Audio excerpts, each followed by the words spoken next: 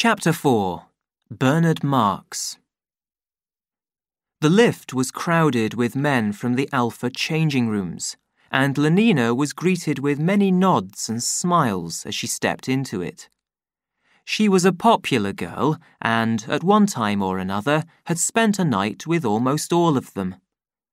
In a corner, she saw the small, thin body and the sad face of Bernard Marks. "Bernard!" She moved to his side. "I was looking for you." Her voice could be clearly heard above the sound of the rising lift. The others looked round. "I'd simply love to come with you in July," she went on. There, she was making known publicly that she was going to stop being faithful to Henry. Fanny ought to be pleased, even though it was with Bernard. "That is," said Lenina with her warmest smile, "if you still want to have me." Bernard's pale face turned red. "Why?" she wondered in surprise, but at the same time touched by this strange proof of her power. "Hadn't we better talk about it somewhere else?" he said awkwardly, looking terribly uncomfortable. As though I had been saying something shocking, thought Lenina. He couldn't look more upset if I'd made a dirty joke, asked him who his mother was or something like that. "I mean, with all these people about." He was covered with confusion. Lenina laughed out loud with honest amusement. "How funny you are," she said, and she quite genuinely did think him funny. "You'll give me at least a week's warning, won't you?" she went on in a different voice. "I suppose we take the Blue Pacific rocket. Does it start from the Charing T Tower, or is it from Hampstead?" Before Bernard could answer, the lift stopped. "Roof!" called the Epsilon Minus liftman in his ugly voice. He opened the gates. It was warm and sunny on the roof. The summer afternoon was filled with the hum of passing helicopters and the deeper note of the rocket planes speeding out of sight through the bright sky 8 or 10 kilometers overhead. Bernard Marks drew a deep breath. He looked up into the sky and round about him, and finally down into Lenina's face. "Isn't it beautiful?" His voice trembled a little. She smiled at him with an expression of the most sympathetic understanding. "Simply perfect for obstacle golf," she answered warmly. "And now I must fly, Bernard. Henry gets cross if I keep him waiting. Let me know in good time about the date." And waving her hand, she ran away across the wide, flat roof towards the helicopter parks. Bernard stood watching the flash of her white legs, the sunburnt knees bending and unbending, and the soft movement of those well-fitted shorts beneath the bottle-green jacket as she ran lightly over the roof. His face wore an expression of pain. Henry had had his machine wheeled out of its lockup and, when Lenina arrived, was already sitting in the pilot's seat, waiting. "4 minutes late," was all he said as she climbed in beside him. He started the engines and set the lifting blades in motion. The machine shot straight up into the air. Henry increased the speed, and the sound of the blades grew higher and thinner. They were rising at almost 2 kilometers a minute. London grew smaller and smaller beneath them. The huge table-topped buildings became smaller and smaller. In the middle of them, the tall finger of the Charing T Tower lifted towards the sky the shining circle of its landing platform. Huge white clouds lay sleepily in the blue air above their heads. Out of one of them suddenly dropped a small, bright red insect. "There's the red rocket," said Henry, Just come in from New York." Looking at his watch, he added, 7 minutes behind time. He shook his head. "These Atlantic services, they're getting more and more irregular." He reduced the speed of the lifting blades, and the helicopter stopped rising. He set the forward engine in motion, and they moved ahead. When the machine had enough forward speed to fly on its planes, he shut off the power from the lifting blades. They flew over factory after factory. In one place, an army of black and light brown workmen was laying a new surface on the Great West Road. At Brentford, the Television Corporation's factory was like a small town. "They must be changing the shift," said Lenina. "What a horrible colour light brown is," she added, unconsciously repeating the sleep-taught lessons of her early years. Gamma girls and the undersized epsilons crowded round the entrances, or stood in lines to take their places in the trains. Beta minuses came and went among the crowd. The roof of the main building was alive with helicopters arriving and departing. "My word," said Lenina. "I'm glad I'm not a Gamma." 10 minutes later, they had arrived at the golf course and had started their first round of obstacle golf. With eyes lowered to avoid meeting the eyes of his fellow creatures, Bernard hurried across the roof. He felt worried and lonely. Even Lenina was making him suffer, although she meant well. He remembered those weeks during which he had looked and wished and almost given up hope of ever having the courage to ask her. Did he dare risk being shamed by a cruel refusal? But if she were to say yes, what joy! Well, now she had said it, and he was still unhappy. Unhappy that she should have thought it such a perfect afternoon for obstacle golf, that she should have hurried away to join Henry Foster, that she should have found him funny for not wanting to talk of their most private affairs in public. Unhappy, in a word, because she had behaved as any good, healthy English girl ought to behave, and not in some other unusual, extraordinary way. He opened the door of his lockup and called to a couple of Delta Minus attendants to come and push his machine out onto the roof.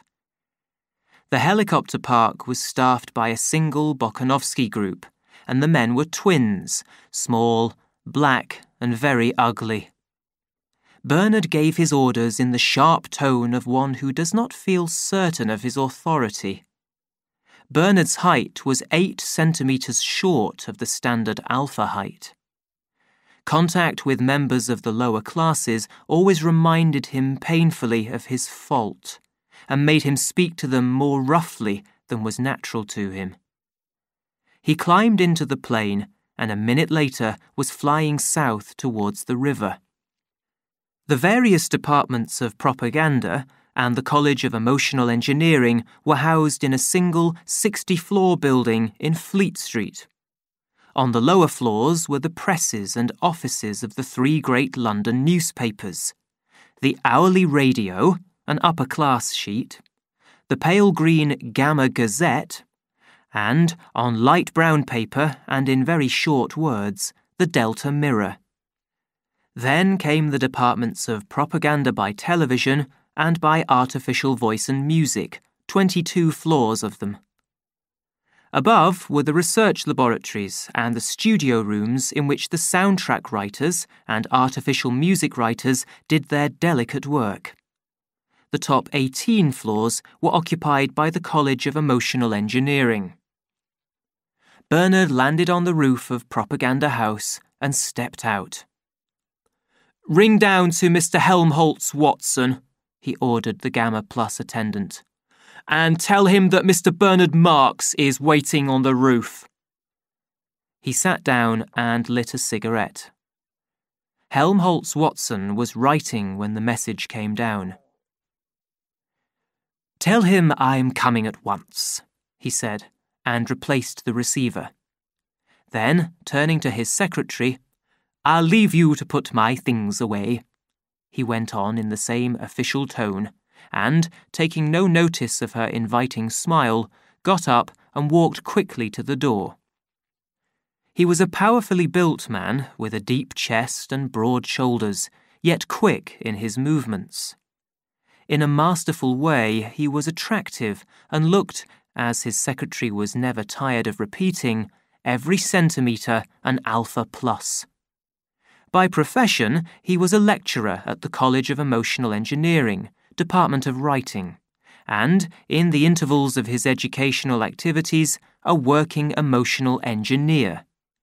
He wrote regularly for the hourly radio and had a great gift for writing mottos and easily remembered phrases. Able was the opinion of those above him. Perhaps, and they would shake their heads and lower their voices, a little too able. Yes, a little too able. They were right. Too much intelligence had produced in Helmholtz Watson effects very like those which, in Bernard Marx, were the result of a body not sufficiently developed. Too little bone and muscle had set Bernard apart from his fellow men. That which had made Helmholtz feel so uncomfortably alone was too much ability. But although Bernard had suffered all his life from this feeling, it was only recently that Helmholtz had become aware of it. A first-class sportsman, an untiring lover, an excellent committee man, and very popular socially, he had nevertheless realized quite suddenly that sport, women, professional and social activities were not, so far as he was concerned, the most important things in life. Really, deep down, he was interested in something else. But in what? That was the problem which Bernard had come to discuss with him, or rather, since it was always Helmholtz who did all the talking, to listen to his friend discussing once again. 3 lovely girls from the Department of Propaganda by Artificial Voice took hold of his arm as he stepped out of the lift. "Oh, Helmholtz, darling, do come and have a day out with us on Exmoor." They hung onto his arm in their efforts to persuade him. He shook his head and pushed his way through them. "No, no." "We're not inviting any other man." But Helmholtz was not moved even by this pleasant promise. "No," he repeated, "I'm busy." And he walked firmly on. The girls followed him. It was not until he had actually climbed into Bernard's plane and shut the door that they gave up following him. They were offended by his refusal. "These women," he said as the machine rose into the air. "These women!" And he shook his head in his annoyance. "Too awful," Bernard pretended to agree, although he silently wished that he could have as many girls as Helmholtz did, and with as little trouble. He was seized with a sudden urgent need to talk about his own success. "I'm taking Lenina Crown to New Mexico with me," he said, trying to keep the pride out of his voice. "Are you?" said Helmholtz, with no show of interest at all. The rest of the short flight passed in silence. When they had arrived and were comfortably seated in Bernard's room, Helmholtz began to speak. "Did you ever feel," he asked slowly, "as though you had something inside you that was only waiting for you to give it the chance to come out? Some sort of extra power that you could be using if you knew how?" "You mean all the emotions one might be feeling if things were different?" Helmholtz shook his head. "Not quite. I'm thinking of a strange feeling I sometimes get, a feeling that I've got something important to say, and the power to say it, only I don't know what it is, and I can't make any use of the power. If there was some different way of writing, or else something different to write about, I'm pretty good at inventing phrases that seem new and exciting, even if they're about something completely obvious. But that doesn't seem enough. It's not enough for the phrases to be good. What you make with them ought to be good too. But your things are good, Helmholtz. Oh, as far as they go, but they go such a little way. They aren't important enough somehow. I feel I could do something much more important. Yes, and more forceful, more violent. But what? What is there more important to say? Words are the most powerful of weapons if you use them properly. They'll cut through anything.